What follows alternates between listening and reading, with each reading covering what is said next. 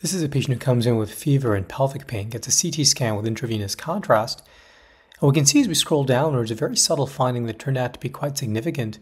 If we look at the left side of the pelvis over here, the iliacus muscle is asymmetrically enlarged when compared to the right iliacus muscle. And right around here, we can see that there is a rim-enhancing collection associated with it.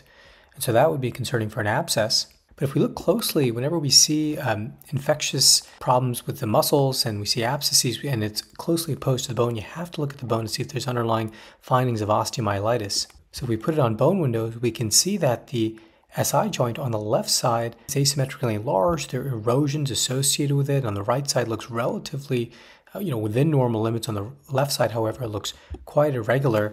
And we can see even that there's soft tissue within that SI joint, all that edema. And so these overall findings are compatible with osteomyelitis involving that SI joint with an associated abscess and some inflammatory change in that left iliacus muscle.